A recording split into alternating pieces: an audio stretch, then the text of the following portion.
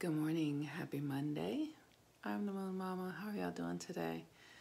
We are still in the solstice eclipse new moon energy that happened in Cancer a few days ago. And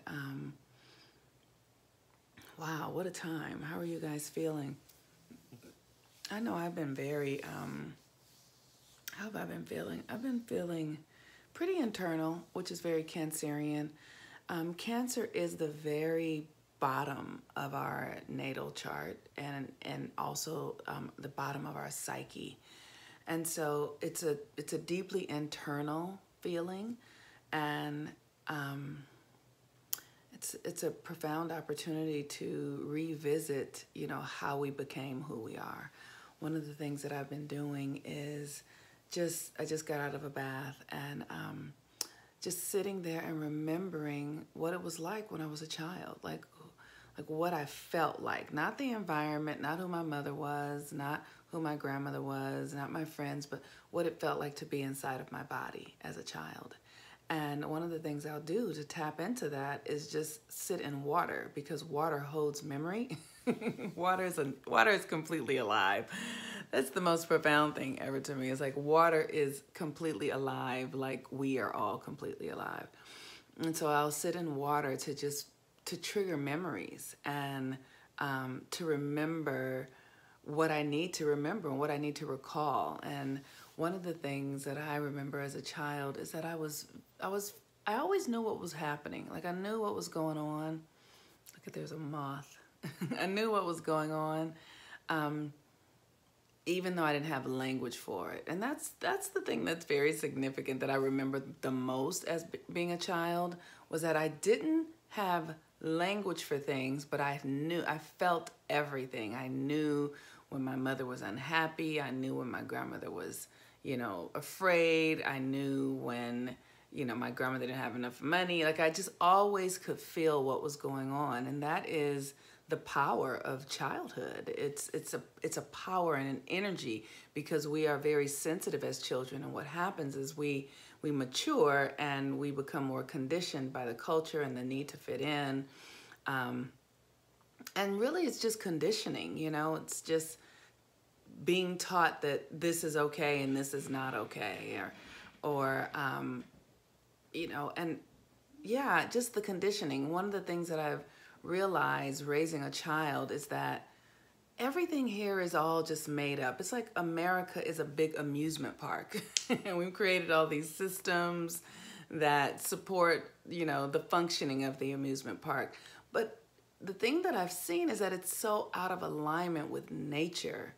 It doesn't connect us to a deeper aspect of ourselves. It actually takes us away from ourselves with the foods that we eat and the way that we relate to nature, and the way we're mothering our planet is how we are mothering ourselves. And we all learned it in this conditioned experience that is, the Western world.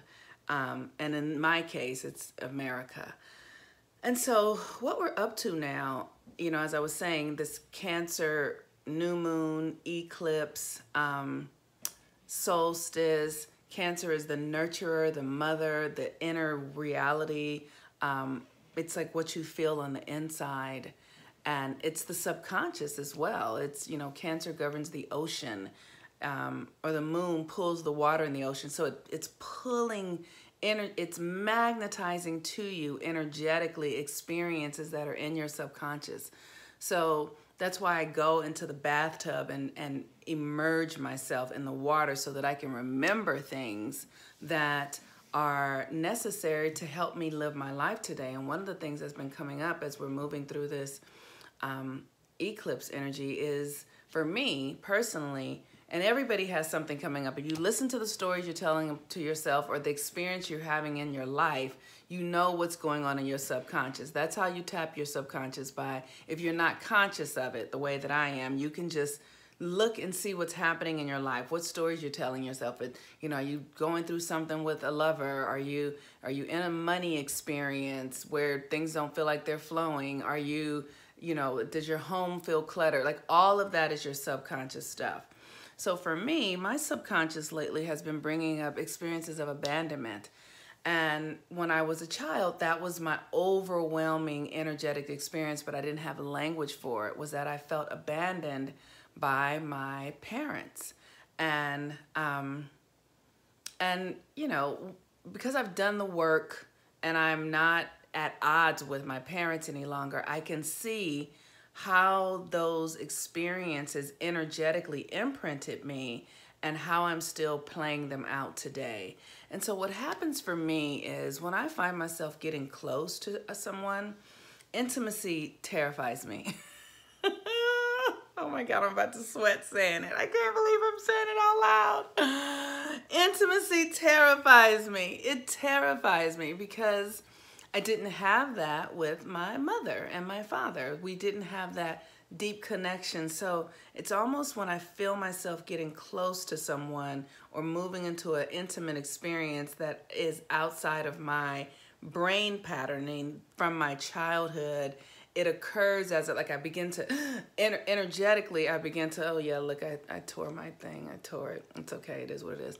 I begin to energetically like freeze up and tighten. And so because I've been doing the work, I'm starting to recognize that pattern and I'm able to take responsibility for it without making, you know, what happened in the past, like that would come up and then immediately I would move into a, you know, oh, this person is doing something to me. Oh my God. Like I would start to clamor or grab or retreat.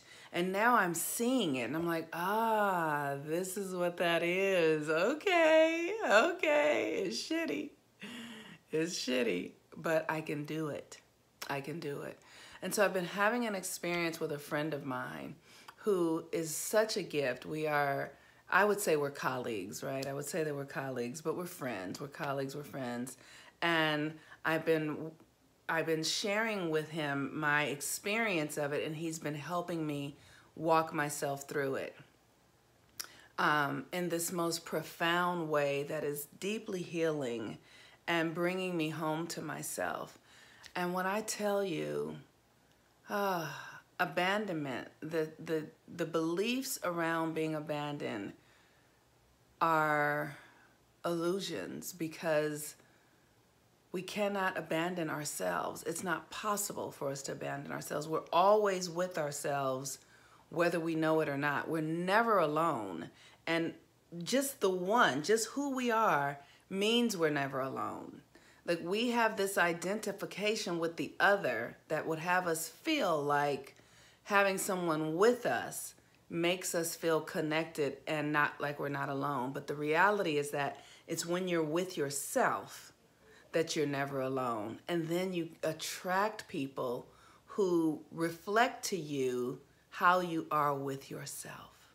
Isn't that something?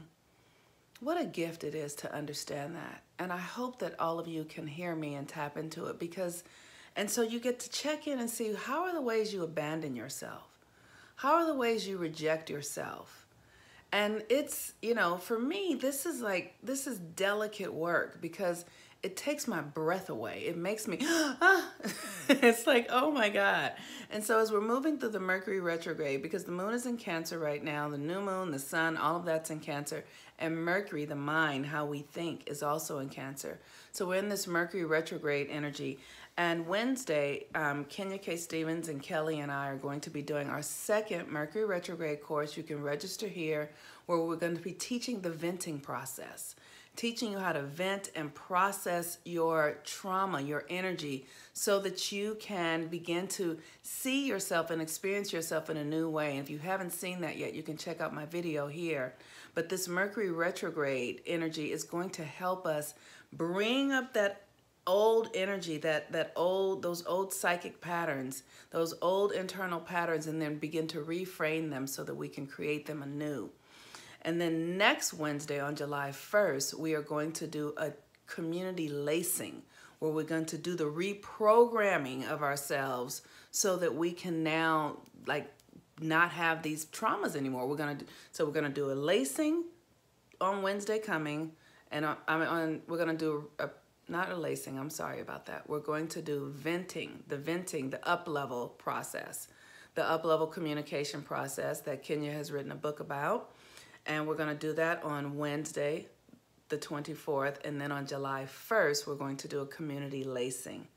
So I encourage you to register for this class, but the moon today is in Cancer, and we're still in the eclipse energy, and today is a moon day.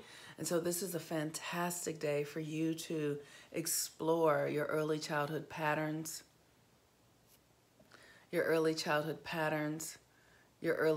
experiences and beliefs, your connection to your mother, your connections to your the feminine lineage in your own way of being, right? It's like, what meaning did you make from witnessing your mother? And the thing that it's so important to understand is that all of this is made up stuff. Your mind will believe whatever you tell it to believe, and it will create whatever you want it to create. And so it's important to get clear about how you made agreements that are out of alignment with who you really are. And now that you're an adult, you can begin to see it in a new way. You have to forgive your parents. You really have to forgive them. You have to let them off the hook. And forgiving them doesn't mean that you have to be best friends with them, or that you have to, agree with who they are or what they did. But you have to neutralize the energy around your experiences with your parents. You have to be able to see it from a bird's eye perspective. You have to be able to look on it and see, oh, she did that and that made me feel this way, and okay, this is where that feeling came from, and so now I'm going to be different. I'm going to do some lacing around. I'm going to do some trauma healing. I'm going to move some energy in a different. I'm going to do Reiki. Whatever it is you're going to do to heal it, but you have to forgive your parents so that you can shift into a new reality. Otherwise, you're stuck in the same patterns and they don't change. So for those of you, thank you for signing up for the Venus retrograde course. Venus is actually going to be going direct this week, and then we have a shadow period of about 6 weeks. So the Venus class is still good for about another 6 weeks. We do the classes while the energy is retrograde. And so the Mercury retrograde is what's happening now. We're just a few days into Mercury retrograde. I encourage you to sign up for this course. We have a live course coming on Wednesday for the up-level communication, and another live course next Wednesday for the community lacing, where we're going to begin to rechart the energetic programming within us. And that's what this course is about. That's why you're doing the work to look at your family lineage, where you come from, who you are. And this is the thing that I care most about. It's just, how do we really change the patterns within us?